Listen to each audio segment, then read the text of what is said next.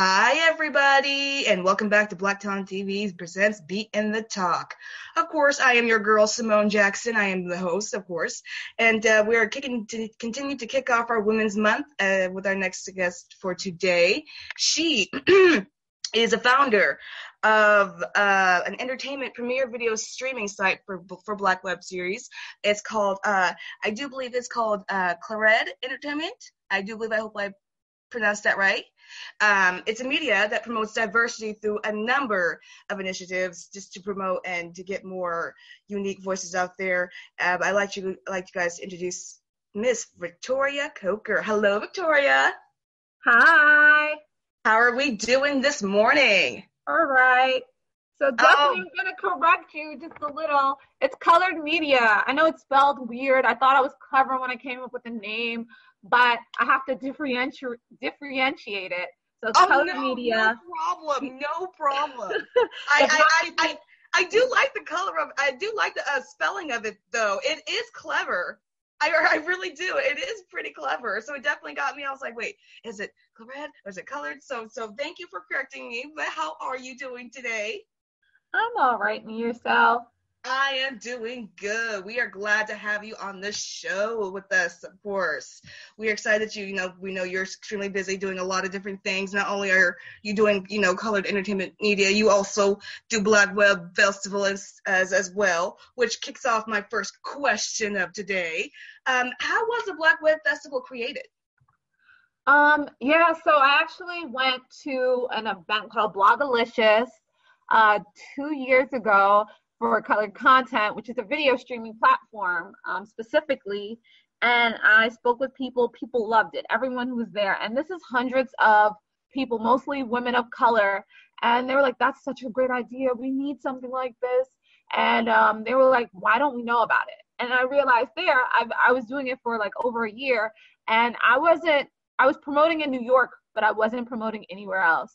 And this was in Atlanta. So I was like, I need to do events in other places when I left the festival. So after leaving the festival, I said I'm going to have an event next year. That was, let's say, November.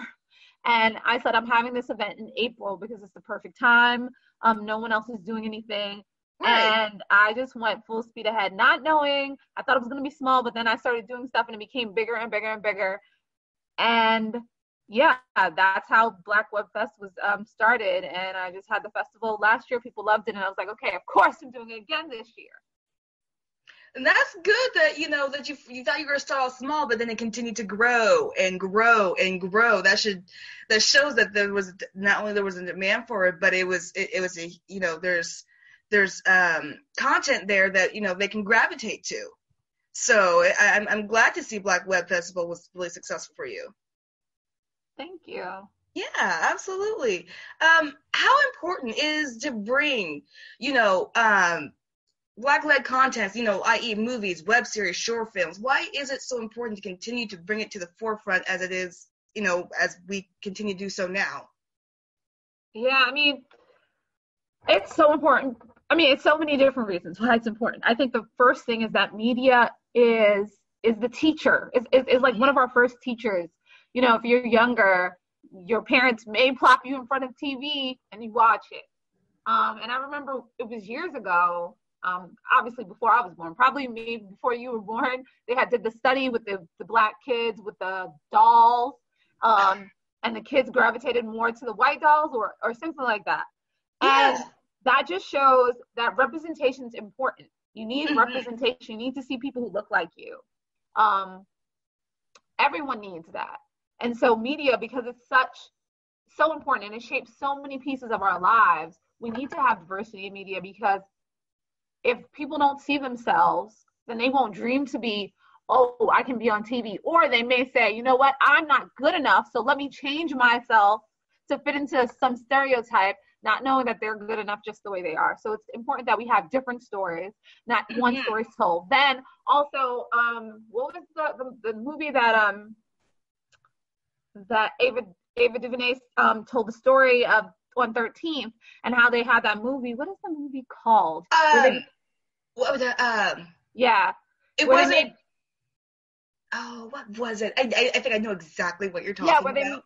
But yeah, they made Black people look like savages. So it already put in media that Black people are these savages. They are these animals. Mm-hmm. And so that also affects how not just we see ourselves, but other races and cultures see ourselves. Yes. I know that people say, I personally know this with someone who I actually work with, and they're, Caucasian, and they said, when I do see some Black people, I'm afraid to walk down the street. And I'm like, why is that? And they're like, I don't know why. I just feel that way. And I'm like, but you don't feel afraid of me. And the person was like, because I know you. And I'm like, those people are just like me. And so it's important that we have positive Black role models, regardless, for everyone to see, not just for ourselves. So it's important that we tell different stories. We don't just tell stories that are biased or about drug dealers or about gang violence or about nonsense. Tell stories where we're doctors and lawyers. Tell stories where we're astronauts, like Hidden Figures, or work at NASA. So we need to have full stories to show people that we're human, because we are. It's just pigment. It's just pigment. Yeah, I agree with that. And I agree with that. And I also agree with, I've also heard, statements like, I am afraid to walk down the street if Black people are around. And I'm just thinking, that's just not, and it is because of how we are portrayed in media and movies and stuff like that. But people need to realize it's not be afraid of Black people, but anybody can be that way. Anybody, honestly. But it's just portrayed more for Black people. And you're right, we do need to be shown in more positive, more, definitely into more positive light. I definitely agree with that. Definitely. So, how did colored entertainment, how did that came to be? Yeah, colored media. But yeah, so how did colored media come to be? So actually in 14, for years, I guess since I graduated from college, I wanted to work at Viacom. And I had an interview twice for BET to work there. And I didn't get the job the first time because, I don't know. But the second time was because they were trying to do a permalance, which is like permanent freelance. Mm-hmm. They were like, you might only work for a month here and then not have a job, but if you want to take the risk, you can. And I was kind of like, I'm not sure. And I already had a part-time job, so they were like, well, you should stay at your part-time job pretty much. Yeah. You might not have a job in a month. Oh. And I was like, okay, so I'm not getting hired for a company that I was like wanted to work for years. Mm-hmm. I need to create opportunity for myself. So that was, I already had this idea months ahead because I was looking for a job in entertainment. I wanted to really work in entertainment. So I was looking for a job months ago, and I had saw a site, and it was a marketing site for Black web series and digital content. But I thought it was exactly what color content was. So I told the person, oh, well, what you have is needed. And the person was like, that's not what it is. I just do marketing for these companies. And I was like, oh, well, you should. And the person was like, I'll think about it. And the person never did it, but it was my idea. So when I finally didn't get the job, it was like, all right, this is the nail in the coffin. I'm going to do this idea that I came up with. I feel it's needed. I know it's needed. And yeah, that was it. You took a risk and it paid off. Yeah. It's great. I like that. I like that you just, where you're like, you know what? There needs to be something like this, and I'm going to go out there and create. Yeah, some people really do need to create their own opportunities because you never know what could happen. I mean, it just, the success that you're having, I mean, you took that risk, and then, like I said, it's paying off. So it's awesome. Thank you. Yeah, no problem. As I said before at the beginning of our show, it is Women's Month. So can you tell us, who are the women who are inspiring you and who are continuing to inspire you? Yeah, I think the person who inspires me the most is my mother, because she allowed me to be who I am. Yeah, I think when I look at it, when you're younger, you look at all these other people, you look at models and people on TV, and I think me being who I am, naturally, she allowed it, where I know a lot of parents say, you're going to be a doctor, a lawyer when you grow up, or you're going to do this and you have to go to college. My mother never forced me to say I'm going to go to college, but I chose to go to college. Mm-hmm. Everything that I wanted to do, if it was art, if it was music, she always encouraged me. So it made me believe that regardless what anyone else said, I could do anything I wanted. And having that unwavering belief in me, allowed me to have unwavering belief, sometimes unrealistic belief in myself. Yeah, my mother, of course. Well, yeah, so when it comes to inspirations, you can't get any better than mothers, honestly. I'm glad that, she allowed you to flourish with whatever you were doing and supported you despite whatever you were doing. So that's, it's good. That's really good. So where does Colored Media and Black Web Festival hope to go in the future? Yeah, definitely bigger for the festival. Like, I just see the festival being like Afropunk meets South by Southwest. So whatever that means, it's a web fest. And even though film and media, like visual media and visual media, plays such a big visual art, I guess, plays such a big part in the festival. It's web. Anything that's on the web can be incorporated in the festival. So just more stuff about digital content, more stuff about web. So this year we're talking about stuff about podcasts. In my mind, next year we could be talking about cryptocurrency. I don't know, but I just know that because the web is growing and what's happening online is growing, everything under the sun could be incorporated in Black Web Fest because education is needed. Like sometimes a lot of people of color, Black people, just speaking from my experience, some people I know, like they'll have great ideas, but they won't have the resources to actually connect the dots and to make it happen. And I want to, like, for me, the festival, even though it's a way to promote content and discovery, it's education too. So a lot of people, last year we talked about AR, VR. People didn't know, or IoT. People didn't know that they had IoT devices because they used kind of an iPhone or Amazon Alexa. Right. People didn't know that was IoT. So I want people to recognize all the resources that they have available to them online so they can create and monetize what they're doing. So that's for the festival. In Color Media, there's so many things happening. So working on this new thing called Brandon, and Brandon is actually a platform to connect influencers with brands, because a lot of Black people, or a lot of people of color, because it's all for people of color actually. A lot of people of color, they are influencers. They're on social media. They have a following, but they're not monetizing, or they don't know how to monetize it. Or they have a web series and they're not monetizing it. They don't know how to get a sponsor. They don't know how to work with brands. So I want to kind of bridge the gap there and make it really easy for them, kind of like a PayPal system. So hopefully Brandon is up before the festival so I can launch it there officially. But people can definitely sign up at brandon.com. And I spelled it unique, even though I know better this time. But it's BRANDIIN.com. So it's kind of close, and people can find it all across social media. But so, yeah, that's another piece to the puzzle. And it's just so important. Everything I'm doing kind of is like to empower my community, because I think it's just important. And that's not just Black people, it's people of color. Right, of course. So, yeah. Of course. And I definitely hope the Black Talent TV family definitely checks out that Brandon, and if they're, don't know how to, as you said, connect with sponsors or brands, hopefully they will check that out, get the tools and the resources they need to do that.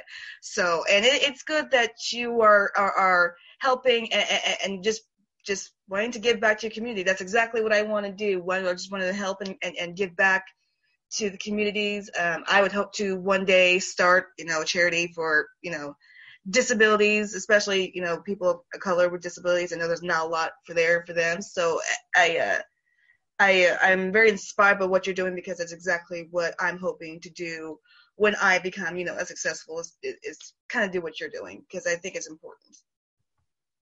For sure. So with success like Girls Trip and Hidden Figures and, of course, Black Panther, do you feel Hollywood will finally turn over a new leaf and embrace diversity? No. I love that. No. Yeah, I mean, I think it's a numbers game. It's about money, right? So everything you have to, it's like ebbs and keep on going to the box office and we keep creating content that everyone loves, then definitely they're going to fall in line because people are continuing to do it. But they're not going to take a chance on people. You know, a lot of how financing works, what I've learned is investors invest in pattern matching. So if they see someone like Ava DuVernay or Issa Rae or the young Ryan who created Black Panther, they will invest in them. They'll invest in the next person who was at Sundance and they're Black. They will invest in another Get Out. They'll invest in those people that already have a proven track record. But the people who have potential, who don't have the money, will still find it hard because there's so many places to fit these people. And they look for people who already have a proven track record to invest in. So they'll look for the next hit because they already saw Black Panther was a hit. So they'll look for another Black Panther, but they're not looking for something new and they're not experimenting. And people are still discriminating too. So it makes it hard. Yeah. But I definitely think at this time we need to actually take advantage while it lasts. Because it won't be forever, because like there's just ebbs and flows of everything. There's going to be a time where there's a whole bunch of shows and movies just like one type of movie because it did so well, and then like there was a whole bunch of in the 80s early 90s buddy cop movies, right? Because Beverly Hills did good, so Beverly Hills Cop did good, let's do Lethal Weapon.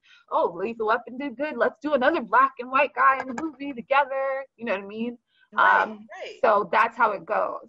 And if the box office fails, then they're going to say, oh, that doesn't really work, or people are tired of it. Let's go to the next thing. So we just need to take advantage and really invest in ourselves and continue building. And if we don't, then we won't have the opportunities. Yeah, no, I agree with you.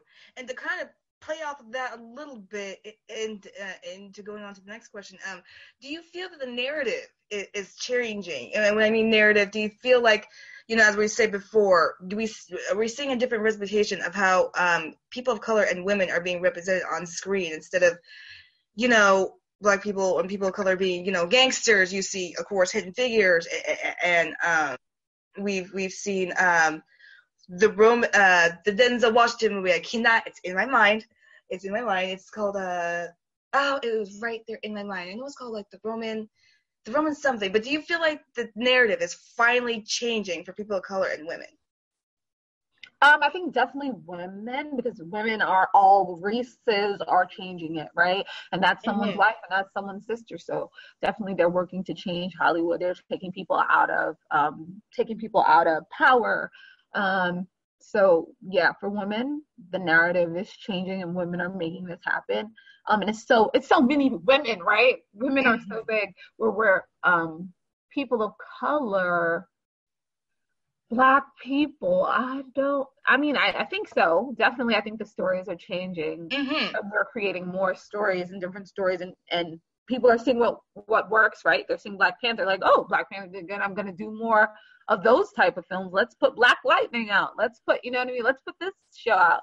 So definitely the story has changed, but is it enough? Or, and then also that takes, because it's media, that's to be infused into reality, it's gonna take so long to change people's mindset. It might be a next generation who might benefit from it, where this generation, people who see it, their perception will still remain. Yeah, I think I agree with that. I think especially with women, I think we are finally taking control of our own narrative and our own stories, and we're finally, stop being just the girlfriend or just the mom. We're being more, and like you said, for people of color, it is slowly but surely changing.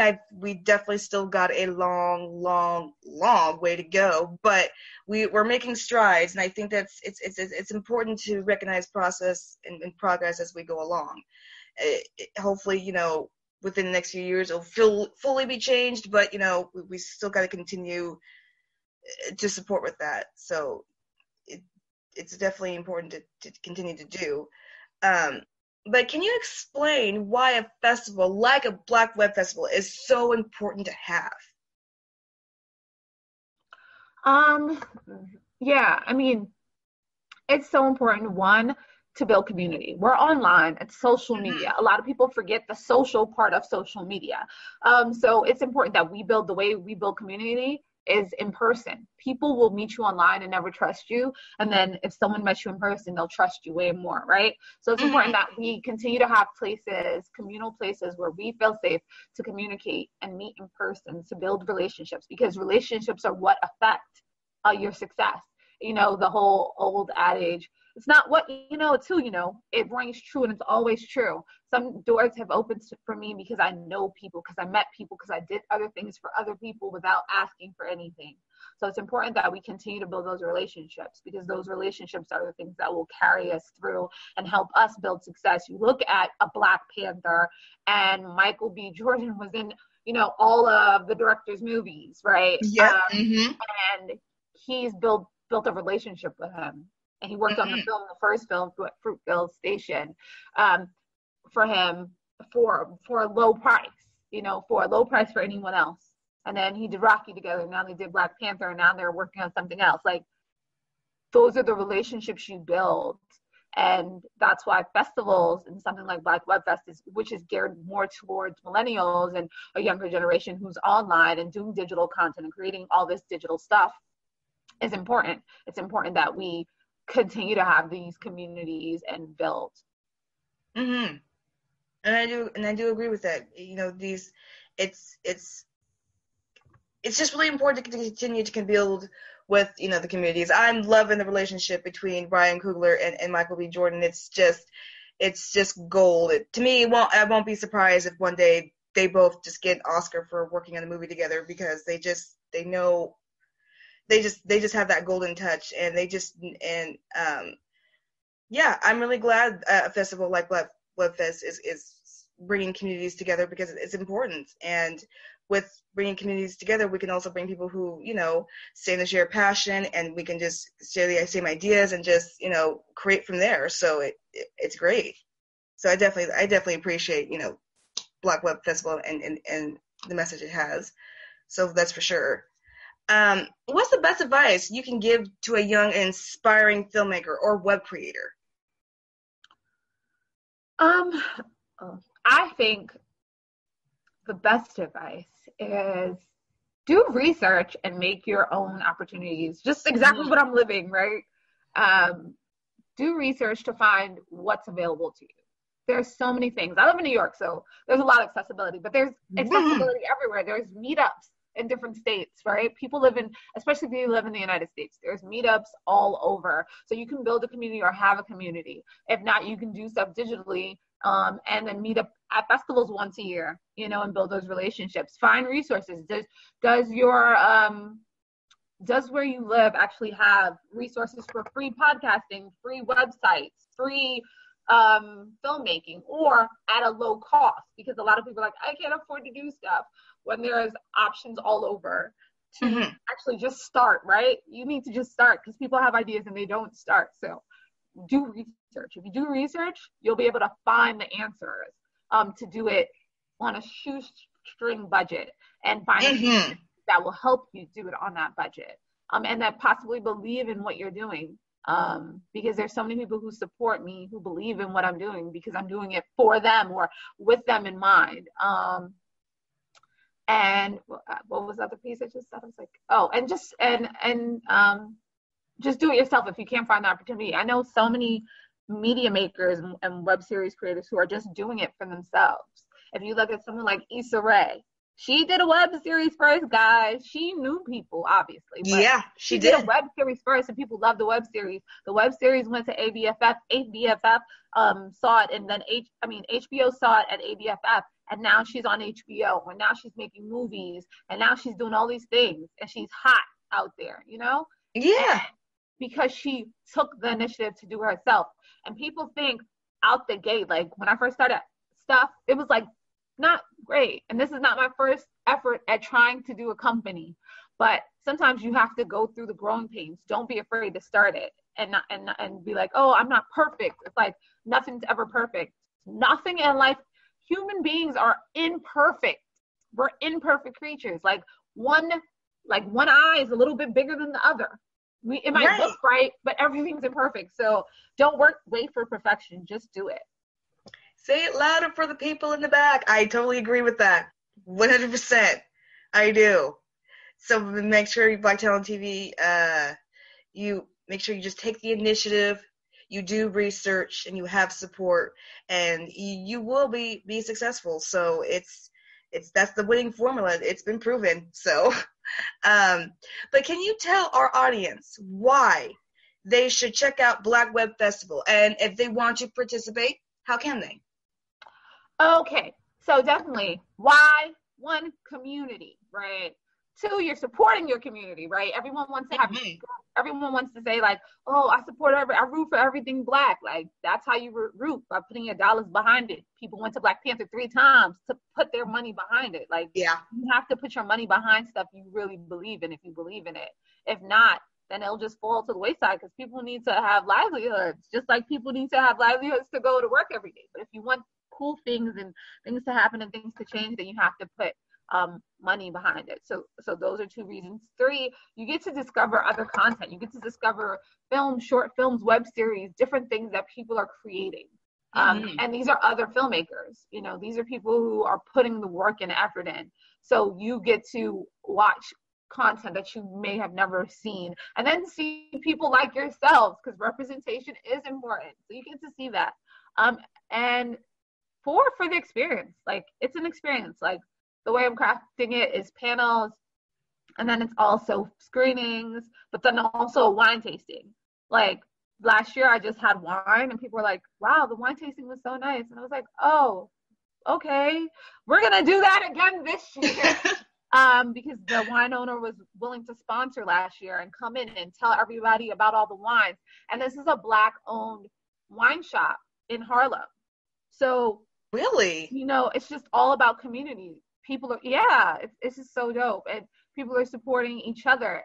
And so in that, like, just the community aspect of what we're doing, I think people should come out to the festival. I definitely agree. I feel like if you are wanting to check it out, I feel like you should go and definitely participate, not just for the wine, but definitely go and build and check out the communities, and just check out, you know, different contents from ideas from people just like you, and who are trying to make it just like you. So yeah, I definitely Black Talent TV family, definitely check out the Black Web Festival and definitely participate if you can. It seems like it'd be not only a great time to, you know, but it just seems like it'd be a great opportunity and just a great learning experience as well. So, Victoria, I truly, truly appreciate you coming down and sitting with us and talking with me and talking about the Black Web Festival and talking about colored media. I really do appreciate that. Oh, thank you for having me, Simone. Absolutely. And yeah, of course, here at Black Talent TV, we are happy to continue, you know, our partnership with you. So we're excited to see which, you know, what different contents come out of Black Web Festival this year. So we're really excited. Whoop, whoop. She said, whoop, whoop. All right, Black Talent TV family, make sure, again, if you want to participate in the Black Web Festival, please go out and check out their website and participate if you can. If you are in the New York area, please go and check out Black Web Festival. And, of course, the wine. It sounds pretty good. Also, Black Talent TV family, we just want to thank Victoria for talking with us, and especially being part of our Women's Month segment. It is great, so we do appreciate her, you know, speaking with us today. We do appreciate the thoughts, Miss Victoria, and we know as a busy woman you are, so we definitely appreciate you stopping by. Aw, all right. Well, thank you, everybody. Not a problem. All right, Black Talent TV family, I am your host. Remember, if you are wanting to, you know, advertise or come down and speak with us, make sure you check us out at info@blacktalettv.com. Make sure you check us out on Instagram, Twitter, Facebook. We're everywhere. So once again, Black Talent TV family, my name is Simone Jackson. We will be talking to you guys soon. Victoria, thanks again. Everyone, bye.